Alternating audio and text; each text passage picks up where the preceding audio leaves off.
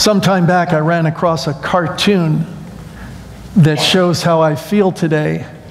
There's a pastor standing behind his pulpit, and he says, "My sermon this morning is entitled Divorce and Remarriage Among Christians," but he's dressed in a coat of armor. Maybe he feels like people are going to be shooting arrows at him or something like that. Well, anyway, I feel a similar way. Maybe I'm a little bit stronger than he because I'm not dressed in a coat of armor. But anyway, I sympathize with that. Tony Campolo wrote a book titled 20 Hot Potatoes Christians Are Afraid to Touch. And one of the 20 hot potatoes is the subject of divorce and remarriage. And here's what he says in that chapter. "I personally believe that most married couples inevitably come to a time when they wonder why they ever got married in the first place and think that it would be a relief to be free again. There comes that morning when the guy wakes up and looks across the bed to see his wife still asleep, her hair hanging down over her face and her mouth half open, and he asks, 'How did I get into this?' Or perhaps she wakes up first to see her unshaven husband with no hair hanging down over his face, and she asks, 'Is this what I'm stuck with for the rest of my life?'" Well, you people who are laughing, you're laughing because you've had those kind of thoughts, right? Maybe you remember the comedian Rita Rudner. She once said this, "Marriages don't last. When I meet a guy, the first question I ask myself is this the man I want my children to spend their weekends with?" Well, some experts say that the divorce rate in the church is no different than in the world. And I certainly object to that. And especially I object to that if you compare the divorce rates in the world to the divorce rates in this church. Yeah, sure, we've had some divorces, but they don't happen anywhere nearly as often as they do in the world. I'll tell you about 2 divorces that took place in this church. Years ago, we had a man here in the church, and he got himself a girlfriend, and he left his wife and kids to live with his girlfriend. So I went to confront him about that, and he did seem to be convicted over it, and in a couple of days, he was back with his wife. Okay, pretty good. But then a week or so later, he was back with the girlfriend, living with her. I rang her doorbell, asked to speak to her this time, and told her not to tamper with a work of God, which was her boyfriend's marriage to his wife. She was not really repentant. However, he was, and he went back a second time to his wife. But then a week or so later, a third time, he went back to the girlfriend. And this time, I took one of our deacons in those days, who was Melvin Pauls. I took him along with me, and we confronted this man. And sure enough, he goes back to his wife again. And this happened about 10 times, where he left his wife and children to live with his girlfriend, and then he'd come back. Eventually, it all finalized that he did divorce his wife, and he married his girlfriend. So I said to the wife, the original wife, after all this was over, I said, "How were you able to forgive him all those times? Why did you let him walk all over you and the kids instead of just divorcing him?" And she said, "I don't believe in divorce. I'm married for life. And if anyone was going to kill this marriage, it wasn't going to be me." Here's the second example of divorce in our church. We had a man who, he too, he had a girlfriends on the side, and he was very abusive verbally to his wife. And I met with this couple many times over the years, and even in front of me, I could see fire in his face as he looked at his wife. And he said the most abusive words you can imagine to her right in front of me. And I told him he was wrong to do that, and I told her, don't listen to those abusive words, you don't deserve that, and so forth. This was a very difficult, troubled marriage for years and years and years. Finally, he too divorced his wife and, took up with some new girlfriend and so forth. So I asked the wife, I've been telling you for several years that you should divorce him and not tolerate all this stuff he's been doing, including adultery. And but you never did that. Why not? And she said, because when I got married, I made my vows to God, and I didn't want to fail God. Yeah, he heaped a lot of guilt on me all those years, and I believed him that I really was worthless and so forth. And I just didn't want to make myself even guiltier under God by getting a divorce. Now, how should a church like ours minister to those women and other people who go through divorce? How can we maintain a strong stance on marriage and at the same time show compassion and understanding to divorced people? What does the Bible say about divorce and remarriage? Well, there is no answer that represents all Christians when it comes to divorce and remarriage. Believers in Christ have always disagreed on divorce and remarriage, even though we all agree that Scripture has the answers. So I'm going to walk you through 6 different convictions that Christians have about divorce and remarriage. Here's number 1. Some say God never permits divorce and remarriage for any reason. And here are 2 passages where they go to back that up. One is Mark 10 through 12. When they were in the house again, the disciples asked Jesus about this. He answered, "Anyone who divorces his wife and marries another woman commits adultery against her. And if she divorces her husband and marries another man, she commits adultery." Well, that sounds pretty straightforward. And here's a similar verse, Luke 16:18. "Anyone who divorces his wife and marries another woman commits adultery. And the man who marries a divorced woman commits adultery."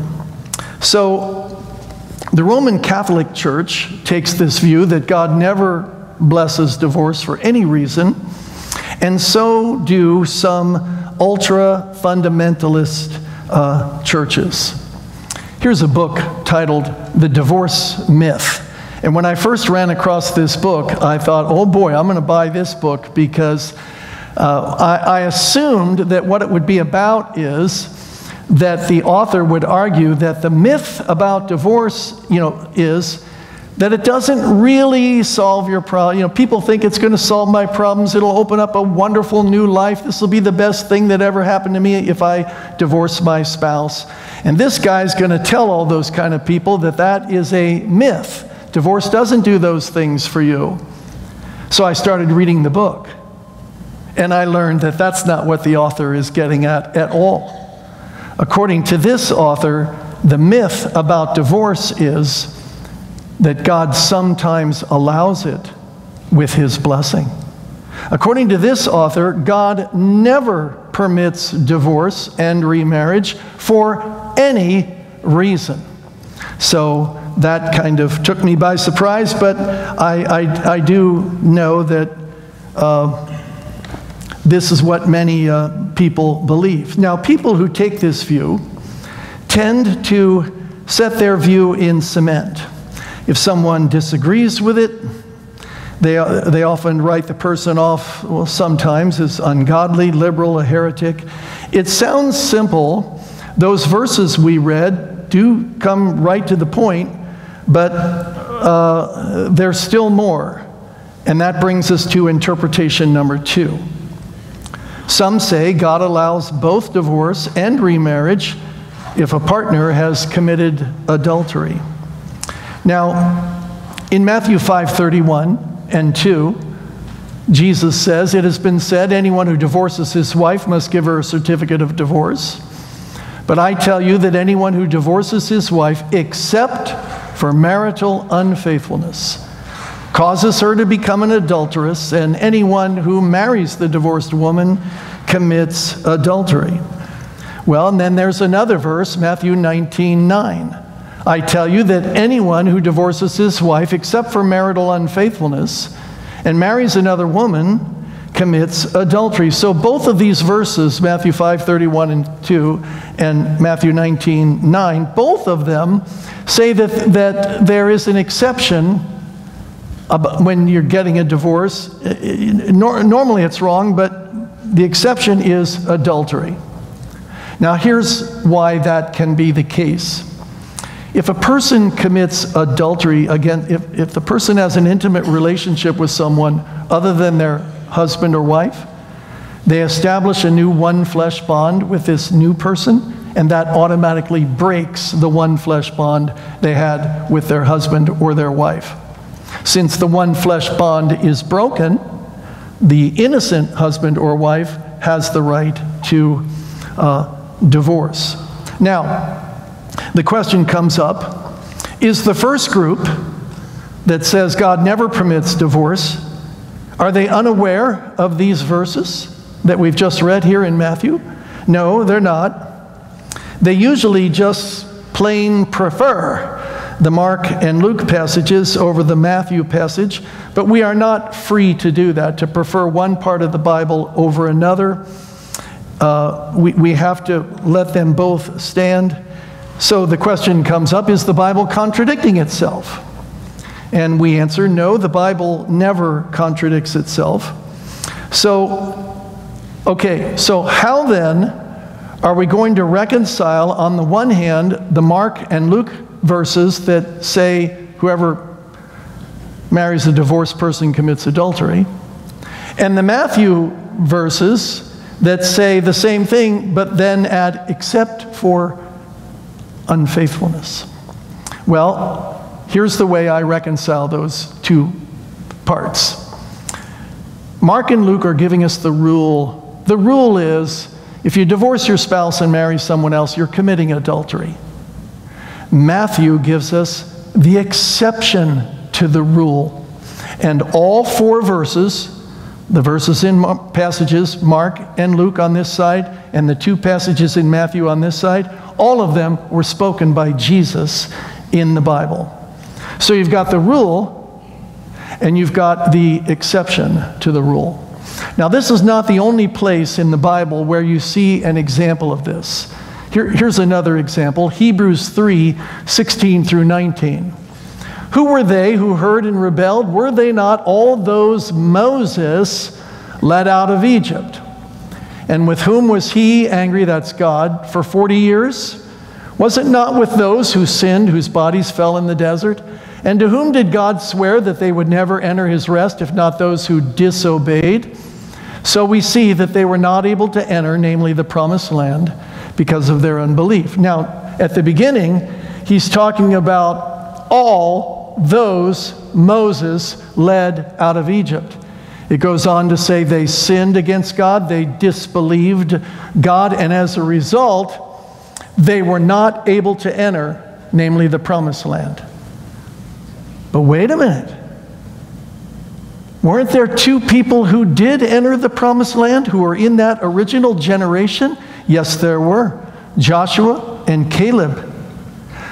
Joshua and Caleb are the exceptions to the rule, and what we have here is the rule that the generation under Moses didn't get to enter the promised land. Is the writer to Hebrews unaware of Joshua and Caleb being the exceptions? No, he's not unaware of it at all. This guy is a Bible scholar. But the point is, he's just laying down the rule and not dealing with the exceptions. Now, this is what we find in Mark and Luke, where it says anyone who marries a divorced person commits adultery. That's the rule. But there is this exception to the rule, namely marital unfaithfulness. Now, this second interpretation that we're talking about right now, this is mainstream conservative Christianity. I would say that, most of the Bible scholars and so forth in conservative Christianity hold to this second view. And I certainly hold to it also. Now, it implies that there can be an innocent partner in a divorce. And some people will say, oh, there's never an innocent partner in a divorce. It takes two to tango, and they're both wrong if a divorce is going on. I firmly disagree with that. And in my pastoral experience, I feel like I've seen many occasions where a divorce took place and there was an innocent partner who tried to make the marriage work and was filled with the Holy Spirit and so forth. But the other person just insisted on getting out. And so it brings up the question, is one partner unable to do such a bad thing as get a divorce unless he's triggered by the sin of his partner? Does the innocent person have to trigger the other? And the answer is no. You never have to trigger anybody else to commit sin. And the proof of this is our relationship with God. We sin against God. Does that mean he triggered us? He did something bad to us that made us do something bad to him? Of course not. God never sinned. We would never blame God. And that's why that same principle can apply in a marriage too, where there really is no fault on the other person. And this does justice to Matthew 5:31 and 32 and 19:9, which we've already read, the exceptions to the rule. Now, Jesus doesn't say here that the innocent party must divorce. He says you may divorce if your spouse is unfaithful. Now, the prophet Hosea had a wife named Gomer who was unfaithful to him and even went off and practiced prostitution, but he forgave her and took her back. And if you also want to forgive your partner for his or her adultery and continue the marriage, God bless you. Good for you. But still, if your partner has committed adultery, you can divorce and remarry with God's blessing, according to this second view, which happens to be my view. All right, here's interpretation number 3. Some say God allows divorce on the grounds of adultery, but he does not allow remarriage. Now, this strikes me as a compromise between interpretation 1 and interpretation 2 that we've already looked at. It's like saying, well, we'll go halfway on the exception to the rule. We'll give you the divorce with God's blessing, but not the remarriage. But in the Bible, the right to divorce implies the right to remarry. A divorce on biblical grounds means the marriage is no longer binding and the former spouse is no longer a spouse. And so people divorced on biblical grounds are single, unmarried, and so eligible to remarry someone else. This view, in my opinion, sends the message that those who do remarry are committing adultery. But the guilty partner in the original marriage has already broken the marriage bond by the adultery, and so the innocent person is not bound. Now, put your thinking caps on for this one. I know this is kind of a heavy-duty sermon here today, but anyway. Take the case of the guilty Christian who commits adultery. gets divorced by the spouse, and then remarries, the guilty person marries, are they living in perpetual adultery? And the answer is no. No, they're not. His sin was in the adultery that caused the divorce of his first marriage. That's where the sin occurred. He's not living for the rest of his life in adultery, married to this new person. All right, number 4. Here's viewpoint number 4. Some say if a Christian is married to a non-Christian and the non-Christian divorces the Christian is free to remarry. Now, this too, I agree with. I think that this is exactly what 1 Corinthians 7, 13 and 15 are talking about. Can we put those verses up? Do we have those? There it is. And if a woman has a husband who is not a believer, and he is willing to live with her, she must not divorce him. So Christian wife, non-Christian husband, don't divorce him. And then verse 15 says, but if the unbeliever leaves, let him do so. A believing man or woman is not bound in such circumstances. God has called us to live in peace. So in the context here, Paul is telling the Christian spouses not to divorce their non-Christian spouses. But here, the non-Christian initiates the divorce and ends the marriage. And the point is, the Christian is not obligated to make him stay. He says there in verse 15, but if the unbeliever leaves, let him do so. And it goes right on to say that the Christian partner is not bound. So if you're not bound to your former marriage partner, you are obviously, in my viewpoint, free to remarry. Now, some people say that the deserted Christian should not remarry. But that takes us back to viewpoint number 3, where, we'll go halfway. You can divorce, but don't remarry. And the idea doesn't really do justice to the text.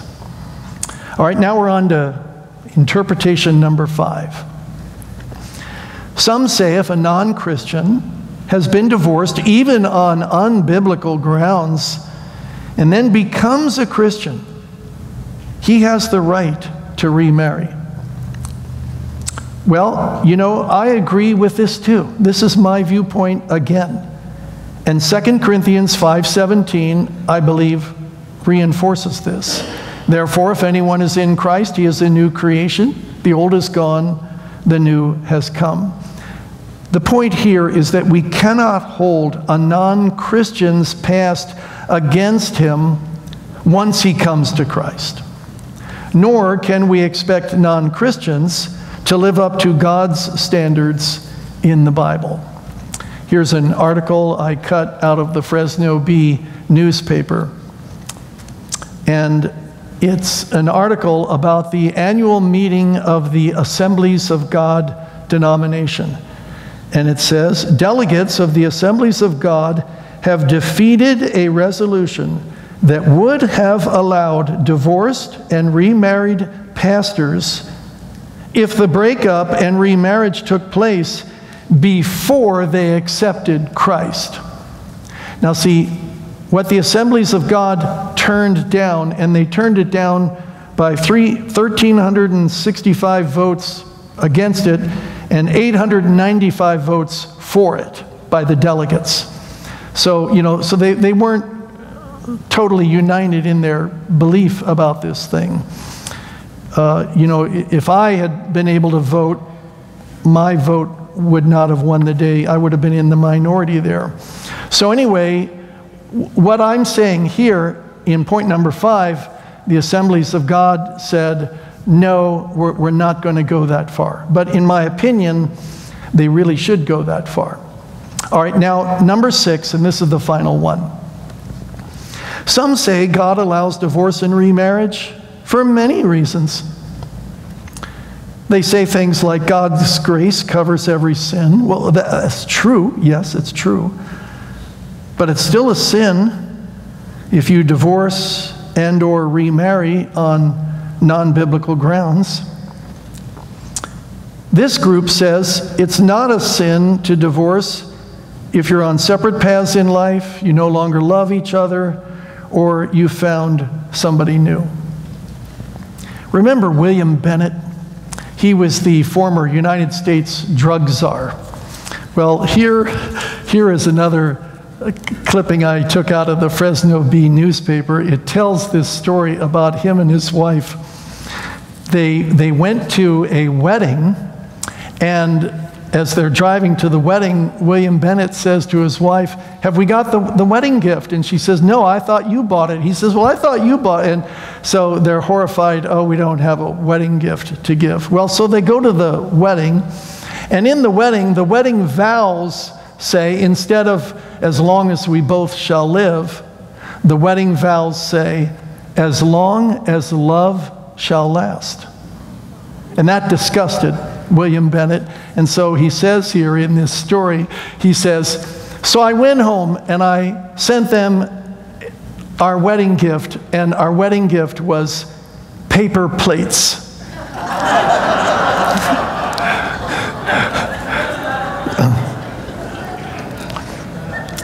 Okay. And then there's the woman who divorced her husband, and she was afraid her pastor wouldn't approve of that. But she went to her pastor and said, "Pastor, I've divorced my husband, and I just want you to know I did it because of what the Bible says." The pastor said, "Oh yeah, well, what passage is that?" And she said, "Ephesians 4:22. And then she quoted it, "Put off the old man with his corrupt ways." Well, that's not really what Ephesians 4:22 is getting at, but that's the one she used. And then there's the woman who said, "When I got married, I was looking for the ideal. And then our marriage became an ordeal. So now I'm looking for a new deal." And then there was the woman who went to her lawyer. She said to him, she said, "I came to ask you a question. Do I have grounds for divorce?" And the lawyer said, "Are you married?" "Yes, you have grounds for divorce." Well, that's how easy it is sometimes. Here is a commentary on the Gospel of Mark by Kent Hughes, and he quotes authors John Adam and Nancy Williamson, who wrote a book titled "Divorce: How and When to Let Go." Sounds like a pretty good title. Now, he quotes them in their book, and I just want you to know that Kent Hughes is not agreeing with them. He's just kind of showing you where the world is these days, and that's the reason I'm quoting this too. So listen to this quotation out of this book, "Divorce: How and When to Let Go." They say, "Your marriage can wear out. People change their values and lifestyles. People want to experience new things. Change is part of life. Change and personal growth are traits for you to be proud of, indicative of a vital, searching mind. You must accept the reality that in today's multifaceted world, it is especially easy for two persons to grow apart. Letting go of your marriage, if it is no longer fulfilling, can be the most successful thing you have ever done. Getting a divorce can be positive, problem-solving, growth-oriented step. It can be a personal triumph." Wow.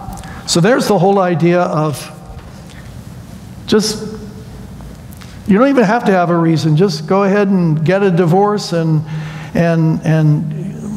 God will still bless you. Well, this whole step sounds like there's no such thing as sin anymore. And that just goes way too far. I can't buy into this number 6 at all. Okay, now, I'm going to sum up here. And I'm going to say that there are 3 ways a Christian can divorce and remarry with God's blessing. Now, before I tell you these 3 ways, I just want to say, these are the 3 conclusions to which I have come. But I've already told you that not all Christians agree. Just because these are my convictions doesn't mean that godly people will never disagree with me. Maybe they will, and maybe you will. But these are the convictions that your pastor has. And number one, if your partner commits adultery. Number two, if your non-Christian partner deserts and divorces you. And number three, if the divorce took place before you came to Christ. In all those cases, you can divorce and remarry with God, or at least remarry there with God's blessing. May still have been a sin to get the divorce before you came to Christ. All right, now for my action steps. I have 3 action steps. 3 things, 3 ways I suggest for us to respond to this study today. Number 1, if you have not gone through a divorce, don't be proud of it. As a pastor, I believe that many divorced people worked on their marriages harder than many people whose marriages lasted until death. And if you're tempted to judge a divorced person, all you need to really say is, there, but for the grace of God, go I. Here's the second action step. If you have gone through a divorce, forgive yourself. And you may not even need forgiveness because you were the innocent party of unfaithfulness. Now, we have had many people in this church over the years serve on our leadership boards who have been divorced. We believe in the grace of God and we rejoice in the forgiveness of God. Now, here's a fascinating story that happened to one of the men in our church, okay? This man, his parents divorced, and they both married somebody else. Now, when this man's parents were married, they had several children, including this man in our church and a couple of others. So then they both divorced and they both remarried, and then they had other children too. And then years and years and years later, the 2 original husband and wife, they were still married to somebody else, both of them, but they called a family meeting of the original children and the original husband and wife parents. And when they all got together, this father and mother of their original children in their original marriage, they said, we just want to say to all of you kids that we were wrong to divorce. And we want you to forgive us for breaking up your family and for doing this to you. This was wrong on our part. And you know, that was an incredibly powerful day for that family to be able to do that. I think that was a very gutsy thing. And then the third action step here is this. We, the church family of divorced people, must let them serve. I was talking to a woman who goes to another church, and she told me that when she got divorced, the church leaders and so forth told her, well, you know, we know that you serve, but we're going to have to, you know, put you on the sidelines for now. And she said, you know, I never got off the sidelines. And she even said to me, I would have been better off if I had murdered my husband. The church would have forgiven me for murder, but they never forgave me for divorce. They never let me serve again. Well, this church here, First Baptist Dinuba, is willing and eager to forgive you and use you. And we need to remember that people going through a divorce, they're suffering. Many times they feel worthless because the person they love the most in all the world left them behind. They feel like they can't do anything right because that's what their spouse told them for years. They can't imagine a nice future for them and for their children. They need friends. And we are the people they need. We are the friends they need. And if not for the grace of God, we who maybe have never been divorced could have been divorced. Being the same kind of husband and wife we were anyway. And so we do need to let these people serve. Well, okay, thanks for hanging in there with me. I know this was kind of a heady thing this morning, but in this series on marriage and family, I felt like I really needed to address this. Now let's pray. Lord, help us to sort all these things through. And thank you for your grace in Christ. Thank you for your forgiveness of all our sin. We are all sinners. And we just pray that we can glorify you, Lord, in our lives and in our marriages, that Jesus might be lifted up. And we pray this in his name. Amen.